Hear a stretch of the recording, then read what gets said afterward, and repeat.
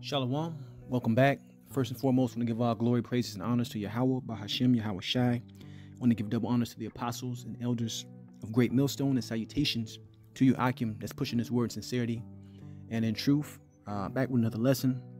And I just got done working out. And while I was working out, a song came on. All right. A song by an artist called Little Mouse, Get Smoked. All right, Get Smoked. Now, I'm bringing this up because the person that produced the beat for this song was a guy that used to be in GMS Chicago, who went by the name of Taziadia. All right, and after hearing that song, which has a dope beat, I'm not going to even lie, it just had me think. I put the spirit on me to do this lesson, man. Basically, what is your price? All right, what is your price? Because when you're in this truth, man, a lot of things can pull you away from this truth.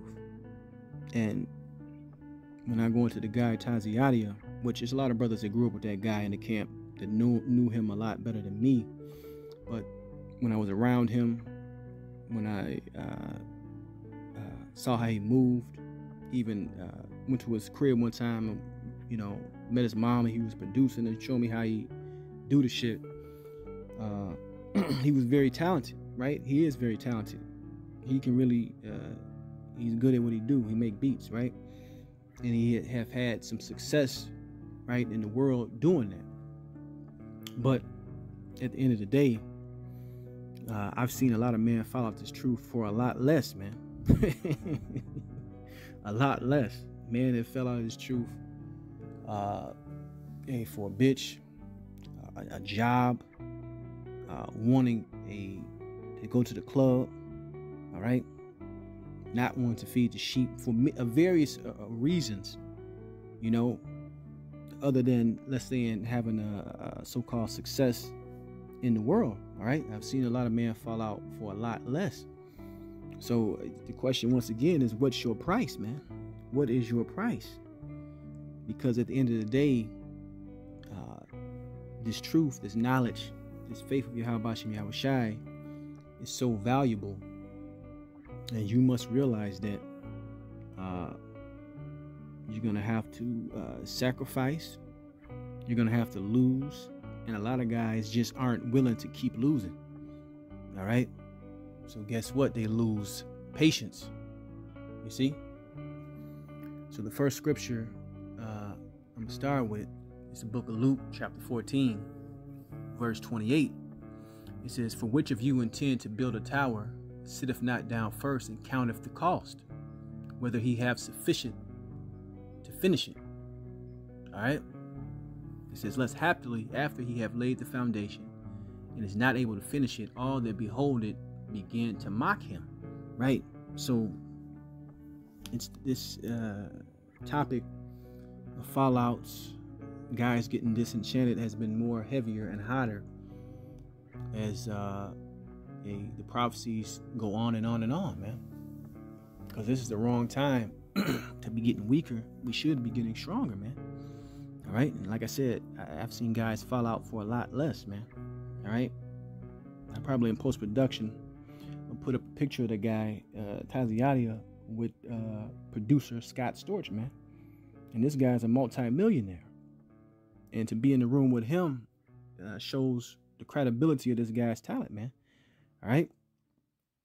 But like I said, I've seen guys fall out for a lot less, man. All right?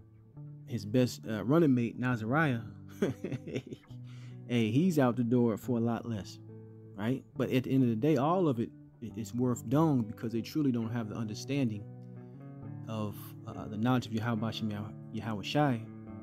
The little riches, the little success, the things that you get now is temporal. But enduring through the challenges, enduring through the poverty, enduring through the lack, enduring through the want, and putting away what you think you should be doing in this life, right? The pride of life, putting those things away and enduring through this straight gate is going to pay off and have a great reward. But you must truly believe that, man. So a lot of times the Lord will bring guys into the truth to pose for an example, man. And this guy is a perfect example, because you got guys that was in the NFL that, hey, get out the NFL, and guess what? They're doing this truth. They're doing this knowledge, man. They're pushing this word, right? So you have you have a balance there, man. All right, you have a balance there, because the Lord is always going to bring the most sincere, His chosen, through any temptation, man, through any problem, right? But let's keep going. It says, let me read it again. Luke 14:29. Likes happily after he hath laid the foundation and is not able to finish it, all that behold it begin to mock him, saying, this man began to build and was not able to finish. Or what king going to make war against another king sitteth not down first and consulteth whether he's able with 10,000 to meet him, and cometh against him with 20,000? Or else while the other is yet a great way off, he sendeth an ambassage and desireth conditions of peace. So, as the apostles, especially Apostle Gabar always states, you got to know what you're involved in, what you're getting into, man. All right, because this is this thing is a forever type of covenant. Because if you drop the plow, if you turn your back, if you walk back into the world to chase your dream, so you got to understand, that's it, man. Right? That's it. And the guy, he got talent, but he wasn't willing to count the cost, and he wasn't willing to forsake, man. All right? And I've seen guys fall out for a hell of a lot less. All right? Verse 33, so likewise, whoever he be of you that forsaketh not all that he have, including your talents, including your abilities, man. All right? Because there's guys even within the camp today, a lot of talent, man. A lot of skills, could have been doing a lot of things. But guess what? They stopped that and they went into the path of Yahweh Shem Yahushua. So you can understand. It says, so likewise, whoever he be of you that forsaketh not all that he have, he cannot be my disciple. And that's really this scripture right here, man. It's gonna ring truer and truer and more important every day as this society moves into the beast system, man, where it cuts off basically everybody who is not ready and willing to sell out to this system, to just have some crumbs, man, to be able to buy and sell, right? To be able to be comfortable, so you can understand. Because those days are ahead of us, man. All right, let's keep going. Let's get Hebrews 11:24. It says, by faith Moses, when he was come to years, refused to be called the son of Pharaoh's daughter, choosing rather to suffer affliction with the people of the Most High than to enjoy the pleasures of sin for a season. So coming to this thing, especially as a young man, it can be difficult at times, man, right? It can be difficult at times, but we have examples in the scriptures, especially of Moses, who being in Pharaoh's house, having everything you could ever desire and want. What did he do, man? He left it all. We're reading about it, man. He chose to suffer affliction, right, with the people of the Lord, than enjoy that pleasure, to enjoy those riches, to enjoy that admiration, man, right? And like I said, I've seen people fall out for a lot less, man, right? And like I said, this guy, he actually had some talent. I've seen other guys, man, but at the end of the day, through the Spirit, those guys ultimately were called but not chosen. Verse 26, esteeming the reproach of the Yahushua greater riches than the treasures in Egypt, for he had respect unto the recompense of the reward, right? And ultimately, even that Taziadia guy, right? He didn't have respect unto the reward which Yahweh Shem Yahushua promised to his elect. He'd rather have the bag, the money on this side, right now. Hey, he wanted it right now, man. He didn't have that patience. Verse 27, by faith he forsook Egypt, not fearing the wrath of the king, for he endured as seeing him who is invisible. Right? So we endure. You should endure. Right? Because temptations could come in all sorts and what sorts of ways, man. Kids, children, wives, the opportunity to make a significant amount of money. All these things can be a stumbling block if you're not grounded and rooted. Let's go into the book of 1 Timothy and verse 6 and 5, man. Because a success and money a lot of times is what? A stumbling block. All right. So I'm gonna finish off in this chapter. This is 1 Timothy 6 and 5. Perverse disputings of man, of corrupt minds, and destitute of the truth, supposing that gain is godliness. From such withdraw thyself. But godliness with contentment is great gain.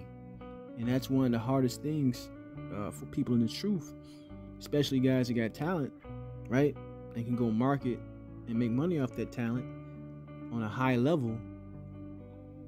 You see, it's the contentment, man. It's the contentment, right? But to fully submit yourself under the yoke of Yahweh Shem Yahushua, you have to be content, man. You have to be able to walk away from the world. You have to be able to be willing to lose all these earthly so-called possessions, which really ain't shit at the end of the day once you really understand it, man. All right? Once you really have the conviction and the faith that what the Lord is going to bring, hey, it's going to be way colder than anything that the left hand side or the devil, Satan on the earth right now can give you. Verse 7, for we brought nothing into this world, and it is certain we can carry nothing out. And having food and raiment, let us therewith be content. But they that will be rich fall into temptation and a snare. Because to get certain things in this world, man, especially on a certain level, and you got to sell out, man. You got to push the vibration of the world, which is complete wickedness, right? You got to hold your tongue, even though you see things that are wayward, that are off, right? You know, you see guys, you see people on TV, you see people on the radio, or hear people on the radio, in movies, actors, actresses, entertainers. They can only say so much, man. And if they say too much, they get removed from certain spots. They don't get certain castings, right? Their music get put on the shelf, all right? So, like I said, man, those that will be rich fall into temptation and a snare, and in many foolish and hurtful lusts, which drown man in destruction and perdition. So, hey, that's pretty much the point. You got to ask yourself in the truth, man, what's your price, man? What's your price? What are you willing to lose? Right? What are you willing to fight for? Do you really believe this is it? Because there is no plan B. There is no plan B really at the end of the day. All right? We are in the hands of Yahweh Shem Yahushua. And we must truly acknowledge and know that, man. All right? Because we're on that path. And we have destruction all around us, man. And if we don't keep our eyes singular, focused, anything can pull us away. All right? So continue to fight the good fight. I want to give all glory, praises, and honors to Yahweh Shem Yahushua. Shalom the next time.